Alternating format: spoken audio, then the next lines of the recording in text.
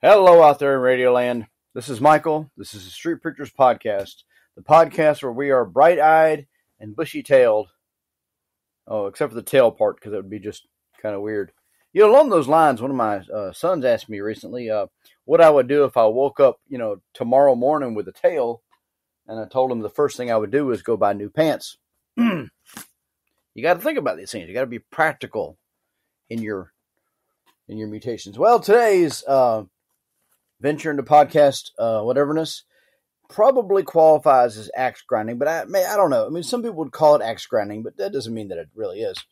The fact is, words mean things, and to a certain extent, the way when you start diluting a language, it leads to the dilution of the ideas behind that language. And like, I know I'm way up here in the whatever. So, and I don't think there's all sorts of thoughts about this sort of thing. I don't think that language begets ideas. In other words, just because we don't have a word for a thing, doesn't mean that no one can conceive of that thing. I think it actually works the other way around. You come up with a word to describe a thing. You don't just come up with the thing to describe a word. That's just backwards. There are certain schools of linguistic thought and that sort of thing that they'll say. For example, they will say that the ancient Greeks, I think it was ancient Greeks, didn't have a word for blue, so people didn't see blue. Well, that's ridiculous. I mean, think about it for a second. They look up at the sky, and they may not have a word yet for that color that's in front of them, but that color is still there. Reality is still a thing, and language exists so that we can express ideas and so that we can have names for things. People love to name things. I don't know if you ever thought much about this, but if you have a dog, there's no reason for that dog to have a name. It could just be, dog. But if you have two dogs, it could be, dog one, dog two. But people aren't content with that. People like to name things. People will call it Fido or Spike. We got three dogs. We got Cookie and we got Gypsy, Jetpack, Sparkles. None of this was my idea.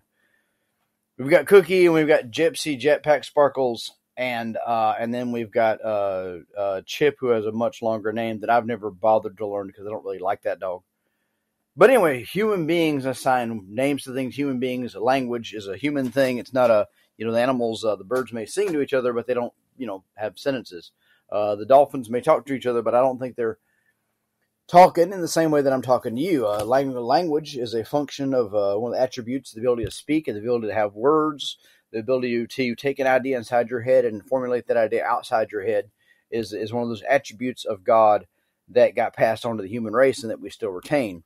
And I'm getting way off track right from the beginning. But my point in all this is that words mean things. And, if you want to look at it from a political perspective, you have, the communists and the progressives, which are pretty much the same folks. They tend to want to control language. A lot of the countercultural, a lot of the multiplicity of pronouns, a lot of the political correctness and speech laws and speech codes are an attempt by people of a certain ideological stripe to control language because they think to control language is to control the thoughts. And if you ban a word for a thing, then that thing goes away. If you were to ban the word freedom, then no one would ever occur to anyone to be free. No. That's just silly. So I will not side with the commies on this or any other thing. Yeah, I don't hate homosexuals, and I don't hate Wiccans, and I don't hate devil worshippers. I kind of hate communists. Once again, way off track. But I'm not going to side with the communists on this or anything else. The word is preceded by, or the thing is preceded by the word. But I will concede that language influences thought, and that's why you dumb a population down. That's why you can't get rid of an idea, but you can steer people's thoughts by the words that you use and the words that you encourage them to use. That's fine. That's how propaganda works. That's how political correctness works. That's how that stuff works. One of the benefits of reading old books, an old book is not the same as like a blog. You can slam a blog out in 10 minutes and hit send and send it out in the world. I've gone back and looked at things that I've written, and it's just been an embarrassment. Grammatical errors that I've missed and spelling errors that I missed. And it's just terrible because it's so quick. You can just throw it out there. Social media posts, which I don't have any social media, but if I had a social media account, thingamajigger, then obviously I would, the same issue. It's just you can instantly bam. But the work that goes into putting out a book, especially back in the day, whenever the day it was, you had to really, your ideas had to congeal. They had to, you had some time to chew on what you were going to say and then how to say it. And there's just a way more involved process. So when you sit down and read older books, one of the benefits of that is that clever people in times past took complicated ideas and they put them into words. And then when I sit down and I read those words, my brain has to sort of process those words, and then I have to think about them, and then I have to think about their complicated ideas. It's a brain muscle thing, and without that, I'd be out of practice for thinking complicated ideas, perhaps. And that's I read apparently a lot more than the average person. I don't know. This is just a conclusion I've come to from talking to other people. I've read, thousands and thousands of books, probably, very easily thousands. And, 60, 70, 80 a year, depending on what's going on. And these aren't books. These aren't little leaflets. These are, bigger books. And so I don't think most people read. I don't think most people think. And I think those things are connected. All this to say that words mean things, and when you dilute a language, you do dilute the the thought process that goes into that language. So why does that matter? Why am I beating this particular dead horse? Because I want to talk about 1 Corinthians 13, commonly and mistakenly referred to as the love chapter. The love chapter. Now, when you get your King James Bible, in fact, I'm pretty sure, I have not checked them all, but I think that every English translation except the King James uses the word love in 1 Corinthians 13. And it's my contention that the King James Bible is perfect, it's infallible, it's inerrant, it is inspired. The Bible says over in Timothy that Scripture is given by inspiration, and not that it was given by inspiration. And if you believe you have inspired originals, that all you have now is translations of those inspired originals, you could make the case that we could change a word here and we'll change a word there. But if you believe that you have the right words, which I do believe we have, then it's up to you to understand these right words that you have. And I'm going to just chase one quick little side quest kind of thing here, just to establish a principle. Because I understand, I live in the same world you do. I understand that when you talk about charity and love and things like that, that charity, when you say charity, people think that's where you go to get free stuff. A charity is a place that gives away money, or it's a place that gives away food or gives away clothes or something. I understand that's how we use the word now. And so I understand people that say, well, we need to update your Bible in order to, reflect the current use of words. Well, there's a lot of problems with that. And I really don't want to go down the road of Bible translations and manuscript evidence, although I could. So one of the problems with that is that there is actually a Bible way to handle out-of-date words. Just 1 Samuel 9, we're going to look at this real quick. In 1 Samuel 9, there's a story of early time in the life of Saul. You see his appearance in verse 2. And it says, among the children of Israel, a goodlier person than he, from his shoulders and upward, he was higher than any of the people. And you go down to verse 9, his father's, he lost some asses, and he sends Saul out to go look for him with one of the servants. And they get over there, and verse 9, I believe it is, says the servant, verse 8.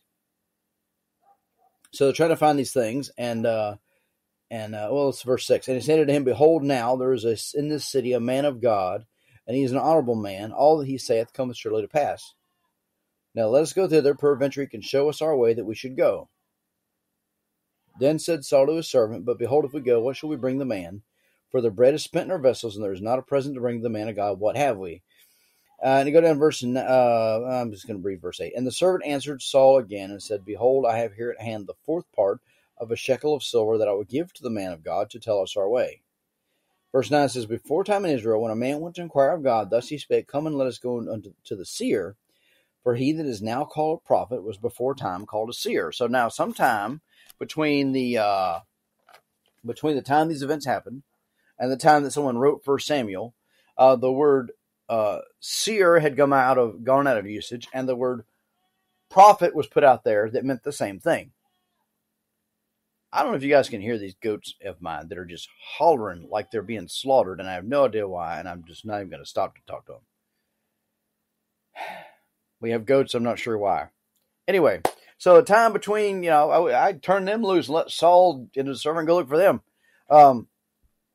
So in the time between the time that this happened and the time that the incident is recorded, it is the word had passed out of usage. And so rather than what you'll see here, and you're looking down here in verse 10, says, Then Saul said to the servant, Well said, come, let us go. So they went to the city where the man of God was. And as they went up the hill to the city, they found young maidens going out to draw water, and said to them, Is the seer here? So what you have in your Bible is you have an archaic word inside your Bible text. Like it was archaic at the time that the word was being written. And so rather than change that word with something else, they stop for like half a verse. They explain to you this is the same thing as this word that we use now. And then they go right back to using the old word. So you're going to say charity is a better thing for 1 Corinthians 13 because charity now means, giving stuff away, humanitarian kind of stuff. And so we should use a different word. No, I think we should follow the Bible example. We should tell people what charity means in the Bible, and then we can compare it to whatever we have now, and then go right back to using the same word, the same old word, because that word is the correct word. And so that's my little rabbit for that. So the love chapter in 1 Corinthians 13, somewhere around our house, I was trying to find it the other night, and I get easily distracted, obviously. If you can listen to this, you can tell I get easily distracted. But somewhere around here, we've got a little cross-stitch thing that somebody gave us as a wedding gift. And it's got 1 Corinthians 13, and it has the word love instead of the word charity. And, the girl meant well. And if you've ever known anything about cross-stitching, it looks like, I've never done it because, I'm a dude. But it looks like the hardest thing in the world to do. It just looks like you're building a universe one grain of sand at a time. And so the fact that she sat down and cross-stitched this thing for us as a gift to us at our wedding, I'm very appreciative of that. But the verse is wrong. The passage is wrong. And so she didn't know any better. She didn't know any better. She never looked into this to the degree that I have. I have heard men who claim to believe the King James Bible who will then swap out the word charity with love when they're teaching out of 1 Corinthians 13. And they do that, I think I'm going to give them the benefit of the doubt. I'm going to say they do that as a way of explaining the idea of the chapter. But the problem is they're wrong. They're wrong. The King James Bible is right. And I'm pretty sure I can prove it. So let's try not to get bogged down. But let's define love, or at least, lay out some parameters or characteristics of love, and then lay out some parameters and characteristics of charity, and then we'll compare the two, and we'll see which one more accurately reflects what's going on in 1 Corinthians 13. So let's go to John 13. John 13. I don't know if you guys have this problem. I stick things in my Bible all the time. I've got just all kind of stuff jammed in the pages and everything. And then you're trying to flip through it, and it jumps past where you're trying to go because you've got a thing there. John 13, look at verse 35, I believe it is. Sorry, verse 34. A new commandment I give unto you, that ye love one another as I have loved you, that ye also love one another. And by this shall all men know that you're my disciples, if ye have love one for another. And so one of the things you see right from the beginning in this passage is that love, it's one of the hallmarks of the Christian life, but it's one of the hallmarks is its baseness. It is step one on the rung of being saved. It is there's probably a better way to explain that. It is the most basic quality ascribed to a believer. In fact, it is such a base quality that in 1 John 3, you have a passage where, let's look at it. It's worth looking at it. I act like I'm in a hurry out here, but I'm not. It takes time to go through things. It takes time to think about things. 1 John 3, I was having a problem finding the Johns. 1 John 3. Where does it say it at? For this is the message you have heard from the beginning, that we should love one another. So that's John 13. That's from the beginning. Not as Cain, who was that wicked one, to slew his brother, for slew him because his own works were evil. And it says, we know that, verse 14, we know that we have passed from death unto life because we love the brethren. He that loveth not his brother abideth in death. So love as a concept, as a thing, it's such a base thing. It's the lowest rung. It's the low hanging fruit of the Christian life. It is so basic and so standard issue that according to 1 John, if you don't have love, you might want to check up on your salvation. You might not even be saved. And you look a little bit further over in 2 John, chapter 1. It's the only chapter. Grace be with you grace be with you, mercy and peace from God the Father and from the Lord Jesus Christ, the Son of the Father, in truth and love. I rejoice greatly that I found out thy children walking in truth, as we received a commandment from the Father. Now I beseech you, thee, lady, not as though I wrote a new commandment unto thee, right? John 13, she's had it for a while, but that which we had from the beginning, that we love one another. So it is ground zero of your Christian life. You get saved, you get the ability to love the brethren. You don't have to be smart to love. You don't have to be clever to love. You don't have to be a Bible scholar to love. You don't even have to be mature to love. You just have to be saved. It is the hallmark of the saved life. Without it, you don't have salvation. And if you find that you hate your brethren, the Bible says you ought to consider the fact you might not even be saved. So if I had a young Christian that had no love for the brethren, then I would say they're not saved. That's why when I knock on a guy's door, man, I don't want to get chased down this rabbit, but here we are. When I knock on a guy's door and the guy tells me that, he got saved X number of years ago at a revival meeting, or X number of years ago when somebody came and knocked on his door and led him in a prayer, or X number of years ago when he heard a televangelist on the TV and he put his hands on the TV screen to have a point of contact. What are these weird stories that people tell? And then that man has since the time that he quote unquote got saved, he has exhibited no love towards the brethren, no desire to be with the brethren, no hunger for the words of God, no desire to tell anyone about what Jesus Christ supposedly did for him. I have a hard time with swallowing the fact that man's saved. Now,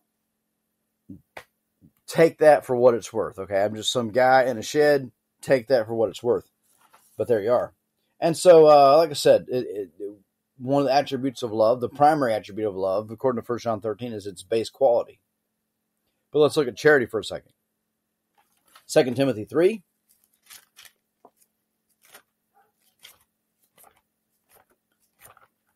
Second Timothy 3. It's in here somewhere. I saw it. Now the dogs are barking and the goats are crying, and I don't know what's going on out there. 2 Timothy 3. Bible says, starting at verse 7. Yeah, somewhere in here. 2 Timothy, that would help. Yes, we record these in one shot, and we keep all our technical errors, and that's because we're honest, and plus because we're too lazy to record something over and over again, and we're too lazy to edit things. 2 Timothy 3, verse 8. We'll start there in verse 7, actually. Ever learning and ever will come to the knowledge of truth. Yeah. 8. Now as Jannes and Jambres withstood Moses, so do these also resist the truth. Men of corrupt minds reprobate concerning the faith, but they shall proceed no further, for their folly shall be manifest to all men, as theirs also was. So Jannes and Jambres are given as an example of foolish men, and there's men that are mentioned in verse 1, 2, 3, 4, 5, and 6. And there's those guys are related. They're being the same as Jannes and Jambres, and then Jannes and Jambres are presented as being the base model for the sort of person you don't want to be. And then Paul contrasts his life with the life of the people he just mentioned. Verse 10. but thou hast fully known my doctrine, my manner of life, purpose, faith, long-suffering, charity, patience, persecutions, afflictions, which came unto me at Antioch, at Iconium, at Lystra, which persecutions I endure, but out of them all the Lord delivered me. Now, so let me just, so here's the contrast, okay? You have carnal, shallow people that you don't want to be like on one side. And on the other side, you have mature Christians who've been serving the Lord for decades. On the other side, Paul counts himself as among that number. And one of the attributes he gives to himself and the people that were traveling with him is charity. Okay? Just stick a pin in that. Let's take a look at Titus. Titus 2.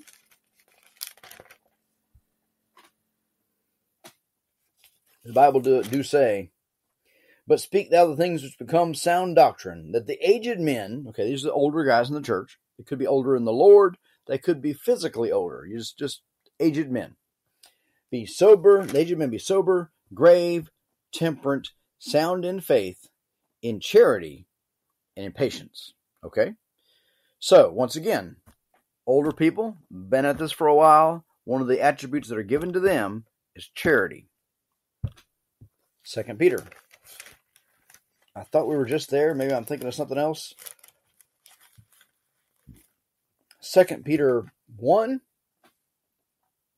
The Bible do say, verse 5, and beside this, this being verses 4, verse 3 and 4, giving all diligence, add to your faith virtue, and to virtue knowledge, and to knowledge temperance, and to temperance patience, and to patience godliness, and to godliness brotherly kindness, and to brotherly kindness charity. For if these things be in you and abound, they make you that ye shall neither be barren nor unfruitful in the knowledge of our Lord Jesus Christ. So there's a stepping stone laid out that once you have this attribute, you work on this next attribute, and you work on this next attribute. And I know there's a whole message right there in that. But so you start off with faith, and then you add to that faith, you add virtue. You let the faith that Jesus Christ gave you and the indwelling Holy Spirit, you let that combination clean you up some. And your virtue knowledge, it was about time you learned the Bible. And your knowledge temperance. Temperance is you're not a hothead, you're even tempered. When a man says, I lost my temper means strength. The temper of a blade is the strength of that blade. So if a man loses his temper, that means he has shown his weakness. See, we use words, and we use them, and we don't sometimes think about what we're saying. Don't chase it. Okay. And so temperance, and temperance patience, right? So you don't lose your cool all the time, and now you're patient with people. And the patience, godliness, that's always a good quality to have. And the godliness, brotherly kindness, and the brotherly kindness, charity.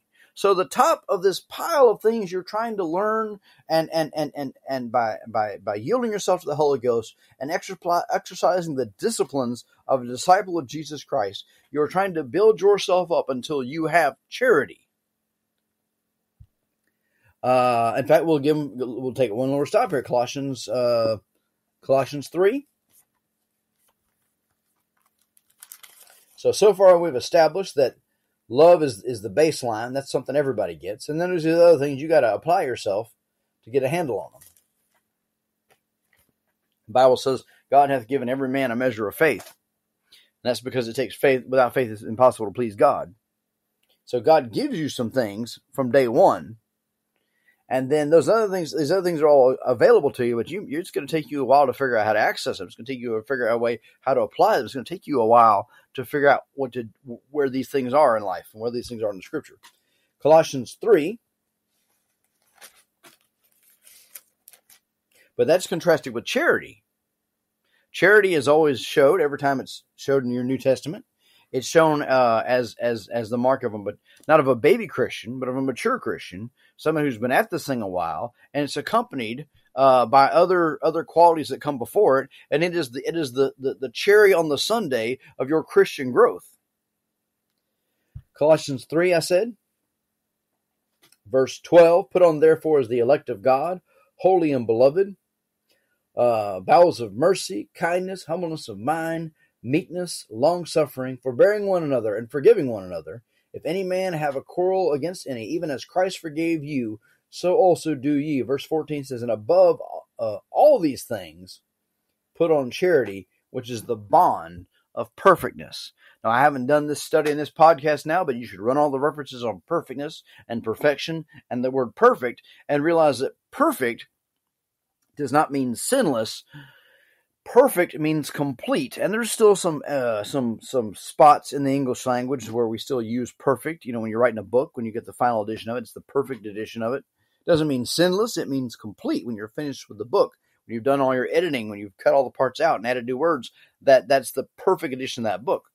And so, according to verse 14, charity is the bond of perfectness. So you could say, a man has really arrived in his Christian life when he has charity, not when he has love, not when he's forbearing. He should have those things, but those things are things you develop along the way. And when you really got a grip on things, when you really are somebody that other people can look at and as an example,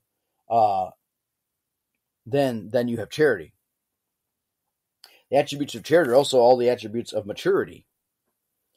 And then it's not presented as something you get on day one, like love. Charity is presented as something you get after you've been at this thing a while.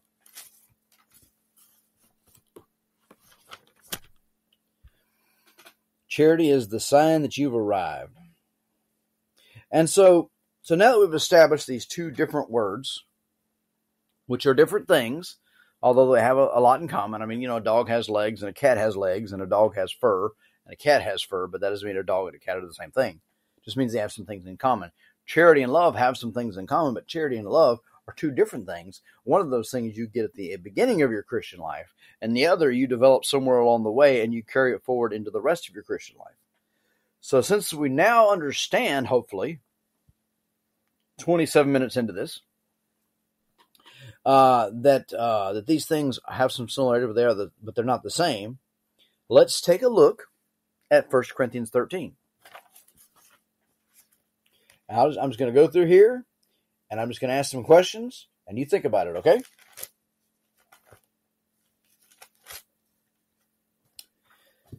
Okay, here we go. 1 Corinthians 13. Here's the big enchilada. Now, though I speak with the tongues of men and of angels and have not charity, I am become as sounding brass or tinkling cymbal. Let's hit the pause button. Would you expect a baby Christian to have those attributes? Or would you be surprised if a baby Christian had those attributes, and you'd be equally surprised if an older Christian didn't have those attributes?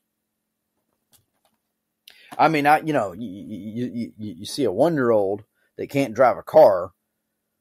I mean, that's one thing. No one expects a 1-year-old to drive a car, but if you got a 30-year-old that can't drive a car, then that kind of sticks out in your mind.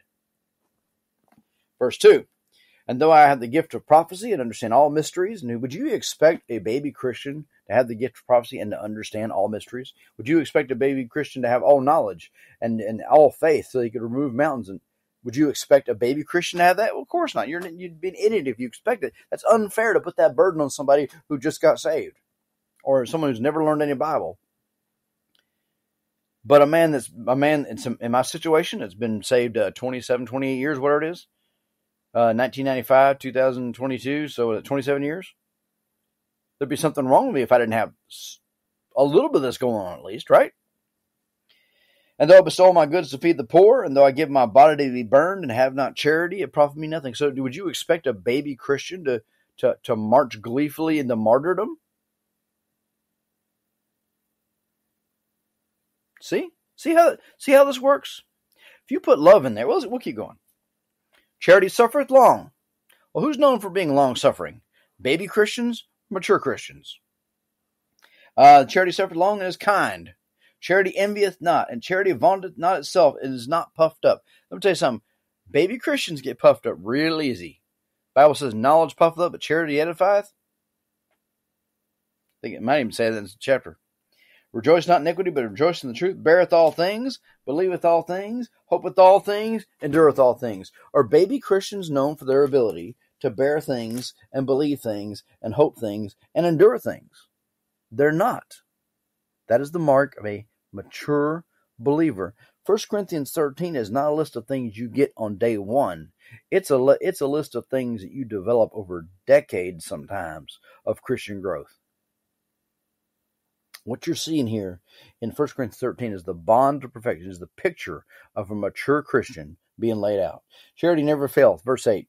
But whether it be prophecies, they shall fail. Whether it be tongues, they shall cease. Whether it be knowledge, it shall vanish away. And it goes on down, verse 11, when I was a child, I spake as a child. It's interesting that this verse, that people use to, justify putting away an Xbox, and I don't have an Xbox, I don't care. Do whatever you want. You're a grown person. Figure it out. But this is the verse they use in 1 Corinthians 13:11. But it's not, the context is not, I'm a grown man, so I'm not playing with Tonka trucks anymore. Let me read the verse. When I was a child, I spake as a child, understood as a child, I thought as a child. When I became a man, I put away childish things. In light of everything else we just read, this is Paul saying, when I didn't have charity, this is what my life looked like. But now that I'm a man, I can put away the childish things, and I can embrace the characteristics of charity found in 1 Corinthians 13, the characteristics of Christian maturity found in 1 Corinthians 13. Verse 12, so now we see through a glass darkly, but then face to face. Now I know in part, but then shall I know even also as I am known. And now abideth faith, hope, and charity, these three. But the greatest of these is charity. So better than faith, better than hope, is charity, because it's the bond of perfection. It's the mark that you are the sort of Christian that you should be in your growth. That's quite a thing, isn't it? It makes you wonder why the new Bibles get that wrong so much. The King James translators, they had the word love at their disposal. They had, all that stuff, everything you have now and then some, they had at their disposal. The manuscripts that were accepted in the new Bibles were available, at least one of them was, to the King James translators, and they rejected that text.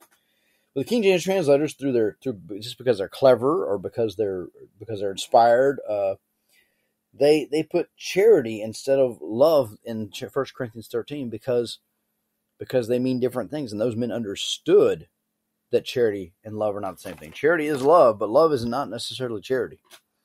So when you yank charity out of 1 Corinthians 13, you jam love in there, you are misrepresenting the attributes of a mature Christian, and you're assigning them to the newest believer. And this is how you should be, baby Christian, right away. This is how you should be. You should be able to endure all things. Nobody expects that. Nobody has got any sense. Now, I will not say that I am overflowing with charity, but I have more than I did 10 years ago or 20 years ago. And when I look back at some of the things I did that other people tolerated, I can see charity in the life of other Christians. I'll give you an example. The church I got saved at had a little addition. They had a house. The guy who was the head of the military ministry had a house. Let me slow down a little bit. The guy that was head of the military ministry had a house. That house had an addition built onto it. And this addition had bunk beds and some other stuff.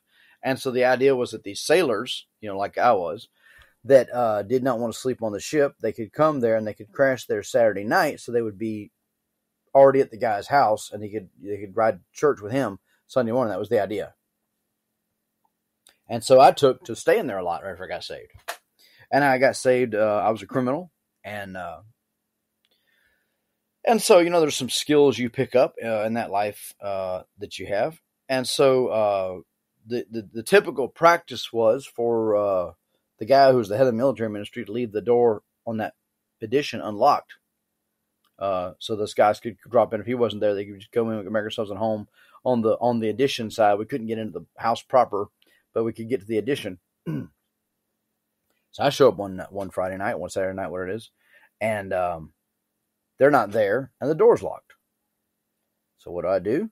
I pick the lock, I break in, I make myself at home. Now, they weren't thrilled. The wife especially was not thrilled that this 21-year-old sailor, 22-year-old sailor had broken into her home and had done it so easily. But, for the sake of the ministry, she tolerated me. That is an example of charity exhibited towards a younger Christian. And so there you go. But when you present charity as love, you are taking something that is rich and deep and hard fought. You don't get charity overnight. You get charity. This is how it's worked out for me. You get charity. Well, let's say one of the reasons I have more charity than I did before when I was younger. One of the benefits of getting older, and really there's not a ton of them. I mean, just everything is just, at a certain point in life, you are just walking around in the human body version of a high mileage used car. But one of the benefits of getting older is that you wind up with a better understanding of what a mess you are, and you've learned through repeated bitter failures not to have so much confidence in yourself. I really just thought when I was younger, and I see this in my 18-year-old son, because in a lot of ways he's just me in a different body. I see that I just thought that I could just tough my way through everything, because I'm a tough joker. I mean, you got no idea. But I thought that was enough.